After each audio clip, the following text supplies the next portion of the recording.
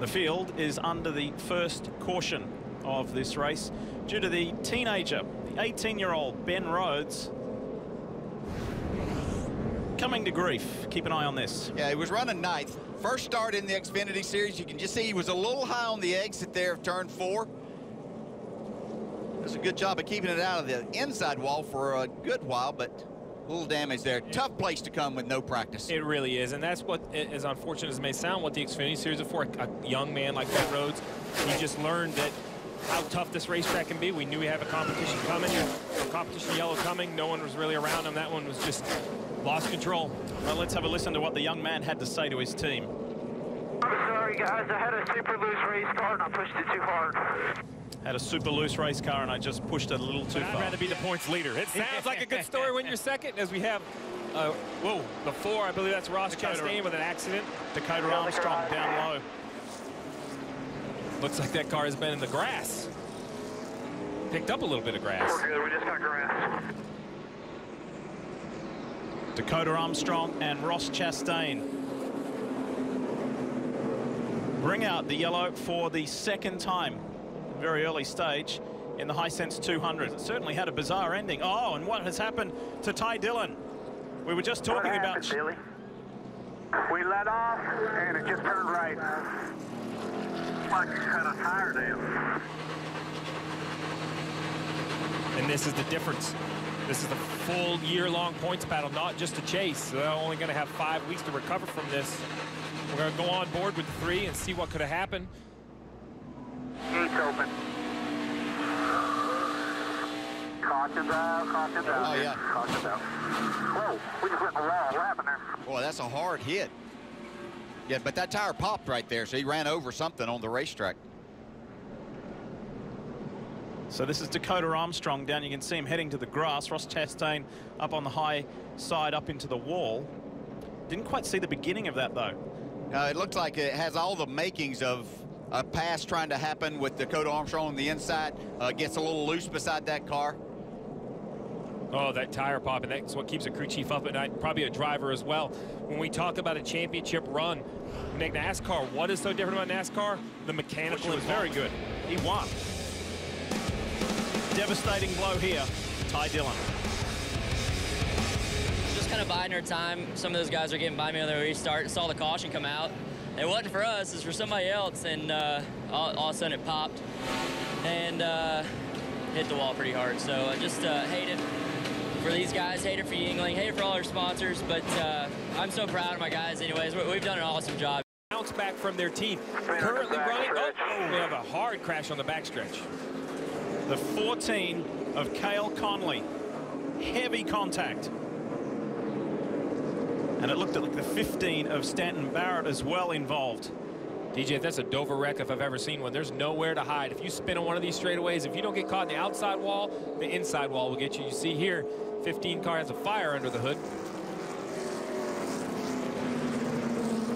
Drove it right to the safety trucks. That's what they actually inform you to do in the driver's meetings. If you can, bring that to the safety workers. Now he needs to drop the window net and get out. Yeah, don't make them chase you down. Get there as quickly as you possibly can and then get out. They weren't racing for position either, so it'll be interesting to see the replay as to how this came about between Stanton Barrett and Cale Conley in the 14. It has the makings of something happened coming off of turn 2 here, and drivers racing for position maybe just didn't clear. Let's see. Well, we have the 15 getting sideways, and then Cale Conley just in the wrong place at the wrong time, unfortunately. And this is going to be a hard hit because I think I know where Cale Conley's going to end up. I've seen this play before. This inside wall. Ooh. Yeah, there's safer barrier there now, which is a great move that the Speedway did and NASCAR mandating that happened. So certainly not as hard as it was, but still a hard lick. Now, Lee, what do? You have enough fuel to keep running. Rain is right on the edge of us. As a crew chief, you're Kyle Busch's crew chief. You probably need some tires, fuel and tires, if you're going to continue this race. But if you're farther down, are you going to stay out and think it might start raining under the caution? We saw this. David Rudiman years back wins the Coca-Cola 600 by not doing anything. By staying on the racetrack, that same opportunity perhaps could present itself today. This is going to be a line in the sand for a lot of these race teams. Yeah, there's no reason for someone, Jeremy Clements back in 15th spot or Brendan Gaughan back back in 17th, still in the lead lap. No reason for them to pit until they know this race is going to go back to green. If I'm Ben Rhodes' crew chief Dave Ellens, perhaps I stay out to see if it rains. If it doesn't rain, I could come in. I do lose my track position, but I could take a little more time fixing the body, getting ready for that last 90-lap run to the checker. So, Mr. Daytona 500 winning crew chief, what would you do if you were in charge of the 54? If I was in charge of the 54, Qualifying session, problems for some of the crowd favorite cars. Here's Brian Sellers, the number 17, two-time defending race-winning Falcon Porsche. Treacherous conditions in qualifying. We're on board here with Brian. He just touched this is the deep water there. Hands off the wheel as he hits the tire wall. Big damage, a lot of work overnight to get that car on the grid. And they weren't the only ones. Porsche RSR factory cars have just been dynamite all weekend. But the 912 car got off, bent the frame, couldn't be repaired. A substitute car was brought into play. They are quick. In the second hour of the race, Richard Westbrook powering through while the 912 behind him suffered an apparent left rear tire failure, went off, but was recovered. That corner has certainly claimed some victims. This was a very, very slow progression to the wall for Oliver Gavin there. He got sucked in by that red clay and had no option but get all the way out to those tires. Just show at ground level the way these trucks haul the mail off into the corner. Got trouble up in turn 4. Oh, and there goes Thierio hard into the wall. And that's Reddick in the 19 that had the problem that kicked it all off with Thierio as he comes grinding to a halt on the front straightaway after a huge, heavy impact here on the front stretch. Oh, that was bells rung, but it's great. He hit it a ton. See that he's been able to communicate with the safety workers and extricate himself with a little bit of assistance from that truck. I would sit down too. That's scary looking. There's Reddick high in turn 4, loose. Just about has his truck saved, and along comes Thierio. Look at that right front tire. Yeah, really nothing Austin can do. And Tyler Reddick, he was just fighting to regain control of his truck. I don't know. We didn't see if anything maybe clipped Reddick and sent him sliding sideways. We just caught it as he was up there fighting for control of that truck.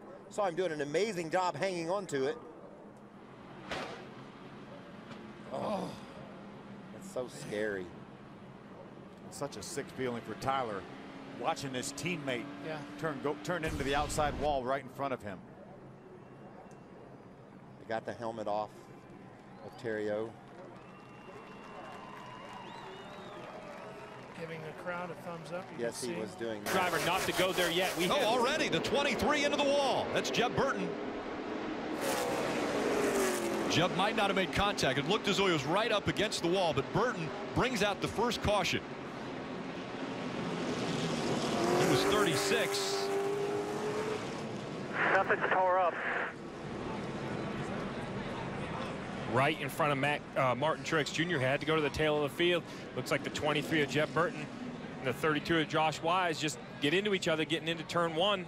It ends up, the 23 does a great job not getting into the wall. Really, like you said, very little damage. So pit road is open. The competition. So you get right here. So and into the wall, the 23.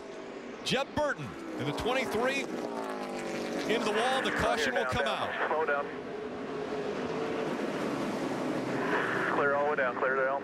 Right front tire is down. We don't know if that happened prior to getting into the wall or after getting into the wall. It's that part of the run where you would start to see tire failure at this racetrack.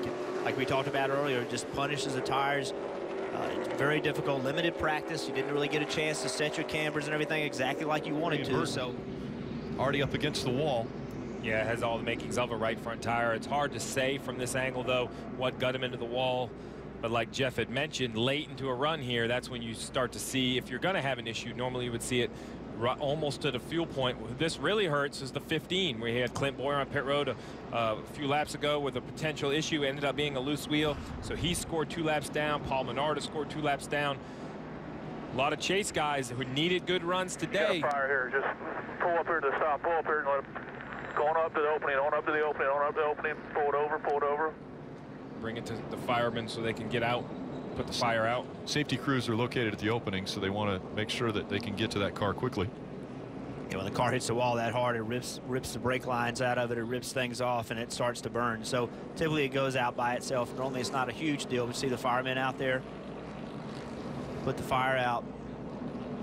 Driver hates that. That is hard to breathe. When all that starts spraying, is hard to breathe. Coming onto pit road, got a little bit tight between the 19 and the 41. This was the two entering pit road. See the 41 trying to gain ground up on the 19, getting into pit road, gets into the back of the 19.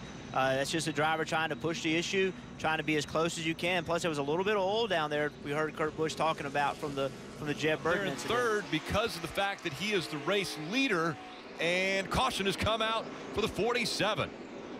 A.J. Allmendinger. Yeah, Rick, I was watching the 47. He entered turn 3, attempted to come to pit road. There on pit road. Just carried too much speed onto the apron and lost control. Boyer, he will receive the free pass. This is A.J. Allmendinger trying to get onto pit road, trying to slow it down. Well, that's a bad feeling. Door side to the oncoming traffic, moving up onto the racetrack. That is not a good feeling. And Steve, as a crew chief, we have 89 laps to go. You had said earlier 80 to 85 was our pit window. We're just outside of that. Will someone try to stretch it? Oh, I think they're all going to have to try to stretch it, because I believe this is going to be the last pit stop, assuming we don't have another caution. Right. 4 laps outside the window. We saw last week at New Hampshire how aggressive everybody was. I think this is no different. With 89 to go right now, pit road wasn't open. We're going to run say one how more. loose his race car was. It was a handful, and a big handful for the 34 car, Rick. Brett Moffitt up against the wall will bring the caution out. This could be big for Dale Earnhardt Jr. If he did have a loose wheel and they did need to attend to it. I don't see any fluid yet here. Could be a very, very big break for the 88 team. As we look at the damage to the right side of Brett Moffitt's car. You see him up in front. And by the way, that's up in front of race leader Kevin Harvick. Oh, that's a big hit. Ernie, watch him. Stay low. Stay low.